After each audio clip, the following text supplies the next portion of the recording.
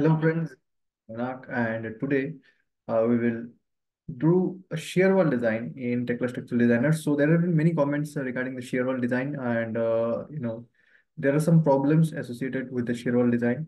Okay, there are some warnings which come like the member collision error, and what are the problems we'll discuss, honestly, and see, if there is a solution to it, and if there are problems, and how it should be addressed, or whether we can address this or not. Okay. So let's move ahead and share the screen now. Now, you can see this is the Tekla Structural Designer setup. Just clicked on new here. And now, first of all, I'll go to model and create some construction levels here. So I'm going to create, not a two-story, three-story, at least six-story building because the shear wall, on one side, two side, it gets past one side tends to fail in those cases. So I'll create that. So I'll insert level below here first, minus 1.5, and insert another level above it. Okay. This will be SSL since it will typically, this also plinth level also slab is given in larger buildings. Okay. For the compaction purpose, 3. And this will give, let's give all the floor 200 here, slab thickness. Okay. Just to have, so this is G plus 1, G plus 2, G plus 3, G plus 4, G plus 5, and G plus 6. So let's do up to this. No problems in that. Okay, so let's create some grids here. Okay, grid lines, and let's take a grid line here. Okay, uh, and just some grid line here also. Okay, we'll just decide later. Okay, so now we'll go here parallel quick. So parallel quick grid line. Select this F2, and now I can edit the value here. So let's go here, 5 meter. Okay, do like this. And then let's go here more, let's say 10 meter from here. Okay. And from here also, let's go here, uh, 6 meter, and then 12 meter. Okay. Okay. So lift will be in this proportion. Let's insert another one from here, more 6 meter. And let's insert another one from here, more 5 meter. Okay. So the lift can be in, the shear wall can be in this 5 meter portion, in this portion here, and the remaining portion will be columns. So first of all, we'll go with, click on escape. We are at the plinth level here. So we'll select our columns.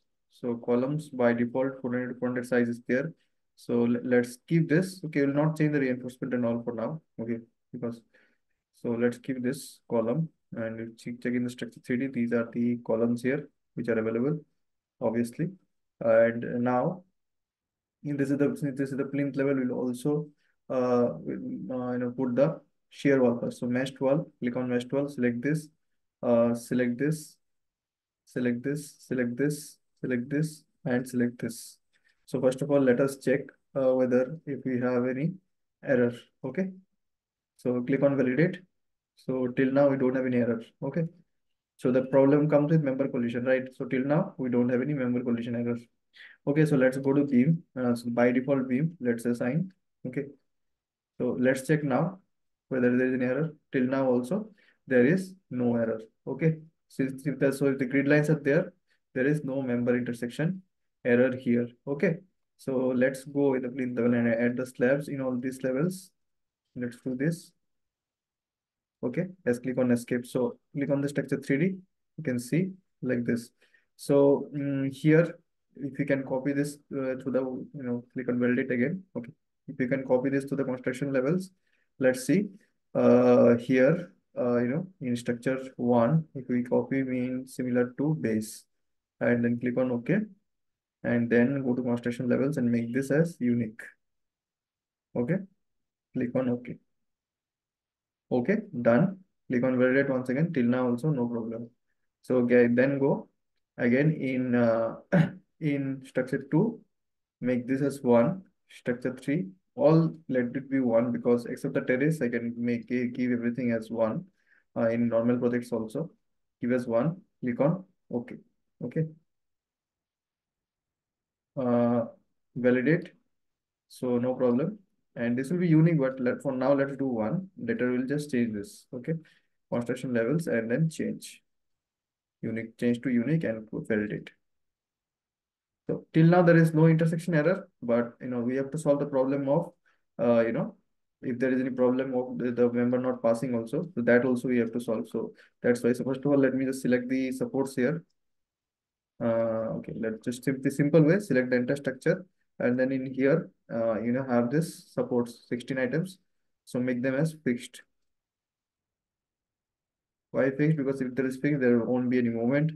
There is no movement. How will it design the foundation? So properly. So that's why. And here also, this supports you can do as fixed. But that will this supports in detail you can do as fixed here. Here we have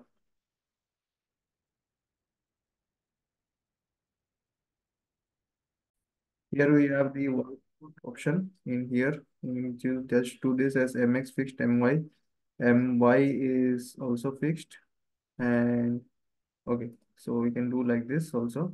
Select this and control select this, and go and select this as fixed.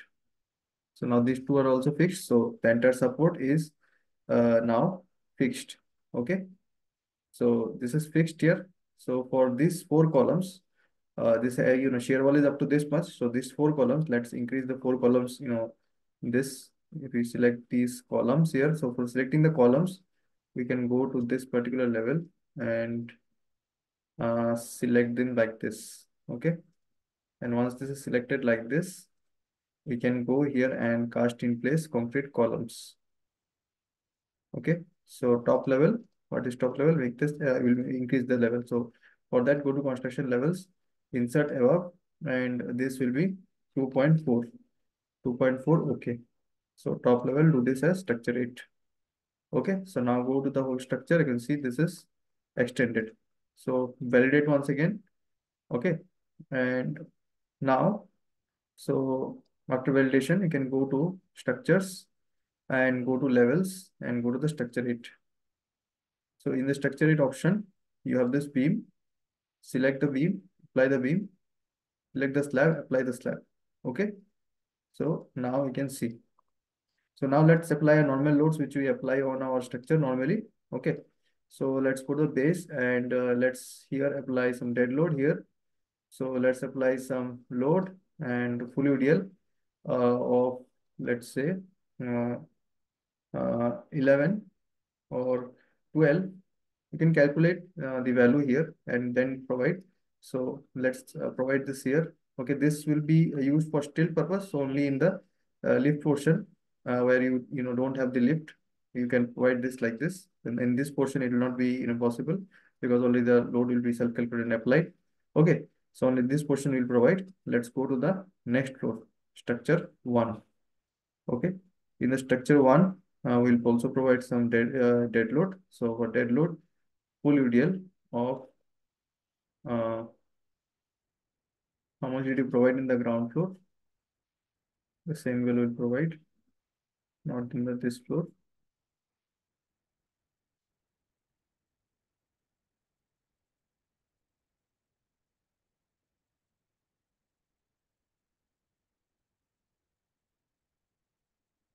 We'll select this like this. Loads, it was 12. So we provide 12 only in this floor as well. Okay, full UDL and 12. By the way, if you don't know how to calculate this, it's simply the calculation is very simple. Okay, I'll just tell you later, but just right now, I'm just looking into the structure first. Okay. So these are the load of the walls which you can calculate and then put simply the height into the unit weight into the thickness of the wall. You need to do this. Okay. So then we'll go to our level load, and in the level load, we'll apply the floor finish load of 1 kilonewton per meter square. And then we'll go and select the imposed load. So here we'll apply the imposed load of for the residential building 2 kilonewton per meter square. The imposed load is applied. So now since the structure was similar, so if you turn on the dead load, you can see up to this floor we have already completed and then imposed. So the terrace we need to give So let's go to the terrace floor, and in the so this is the headroom level. Go to terrace floor, and in the terrace floor here we'll apply the uh, imposed load is not required in the terrace floor. Terrace floor, imposed load is required, but it is not required for the earthquake, part. Okay, but let's provide this is a small value. Level load 2 kilonewton per meter square, and here dead load, level load. Let's provide one for normal floor finish and one other one for you know uh, waterproofing. Okay, so let's apply this, and then also in the dead, let's go apply the wall load of some parapet wall. Let's apply the parapet wall load of, let's say, 4. Okay, so 4 to the parapet wall load, 1, 2, 3. Along just the edges, we provide this. Okay, so this is satisfied. So in the last level, we provide some load for the headroom. So the water tank. So dead, and then you have the level load. So let's apply the 5 kilonewton per meter square load for the water tank load. Okay. So like this, you can see imposed here and then dead. So these are the loads which are available here. And let's also go for the seismic load also, uh, since the structure should be designed for a particular load. So go to load and seismic wizard, and seismic wizard here, and code spectra, and ignore seismic below here. Select the plinth level here, and select a seismic zone. Let's go the maximum seismic zone 5, and importance factor 1. Importance factor 1.2 is for 200 occupancy. Importance factor 1.5 is for all other office and all the necessary buildings. Okay, so this is it, and then we have this no plan irregularities. Okay, and then we have this structure type is RC, frame buildings without any masonry infills. This will be all other buildings, because our building will have brick walls, so it will be all other buildings. So accordingly that it will calculate the approximate time period, and then now it will be moment from system special moment resisting frame, because in about zone 3 everything should be designed as per ductile detailing. That's why this slab unit weight 100% of the dead load, and 25% and 50% of the 25% of the live load if the live load is less or equal to 3, and 50% of the live load if the live load is more than 3. So it is in table number 10 of IS 1893/2016. Okay, so then click on next and storage check, let it check here, and click on OK, and then operating next, and next, and then finish. So this is done, and after this is done, then we'll create some load combinations here. Okay, combination next, and you can click this one, next, next, and finish. Click on OK, and design all static. So let's see if the structure is passing or if it gives any warning, especially the RCC wall part. Okay, let's see that. So not skip the recording, because this is very important problem, and which has some problems of member collision, and also even if we solve the member collision, sometimes the one of the three shear walls fails. So it's very important problem. So you can see the shear wall has passed, some columns have failed, and some beams have failed. So first of all, let me just to be sure, let us make the columns pass as well, and then we'll see the shear wall, because we don't want to just ruin the experience of. Okay, actually all the columns are passed. So what I can do, I can select like this, and okay, first of all, let me just check the shear wall design here. Okay, just check this, right click, and then generate report for member. The report for member, you can find this one. Okay, so this is the report for member. So it is passing in all the checks here, and you can see. So you can see the horizontal bars here, 12 mm bars at 400 distance have been provided. So it is also passing in that. We can convert this into 60 mm bars for sure. Okay, so yeah, this is the result coming from this for this particular panel. You can go to scene content and turn off the slab items, and in the bottom also turn off the load to just better check. Right click, and then you can have interactive design also, and you can have the check wall static option also. So in the check wall static option also, you'll have this particular result here. You can see this member is passing in here. You can see 200 mm also passing. The shear, shear horizontal bars. You can see this is the horizontal bars used, and panel one design concrete cover vertical bars. For the vertical bars also it is passing. So like this, we'll close this and let me just right click and then just create write on generate drawing here. Okay, click on OK. Let the generate drawing be generated here. Okay, so it will take some time for the AutoCAD to open. Okay, let me just in the meantime, let me just check the report for this member. Okay, let the AutoCAD open. We'll show you after this opens here. Okay, so 8 into 8 bars, sorry, there is 12 bars and there is spacing of 400 here. And along this, we have 8 bars at a spacing of 125 center to center. Okay, so 8 bars is the, you can see the lateral bars, and 12 bars is longitudinal bars, which has been used in this particular, project here. Okay, so same thing you can find in AutoCAD also. Okay, so what is happening? Okay, so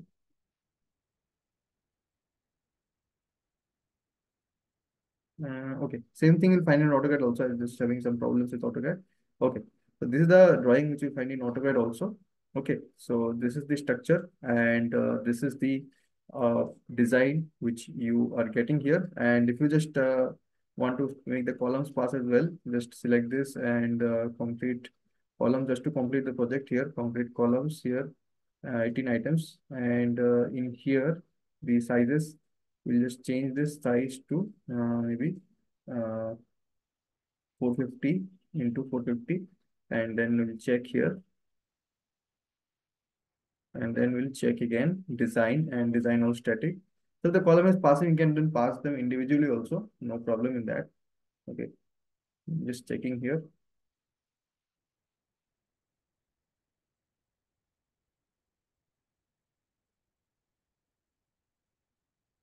So I'm not skipping any step because it's a very important problem here and it needs to be solved. So you can see this has been solved here. So you can see this beams actually the load provided in this beam is, for the, water tank part also. So minimum we need to give, I think, 300 depth, width thickness. Then we'll right click and then go right click and then go design selection static. So minimum we need to give this. Let's see. Okay, now it is passing. So the entire structure is passing now. Okay. So if you like my effort, just drop a like, heart in the comments. If you have any further queries on Tekla Structural Design or any other software, it has STAAD.Pro, let me know in the comment section. Thank you. Bye bye.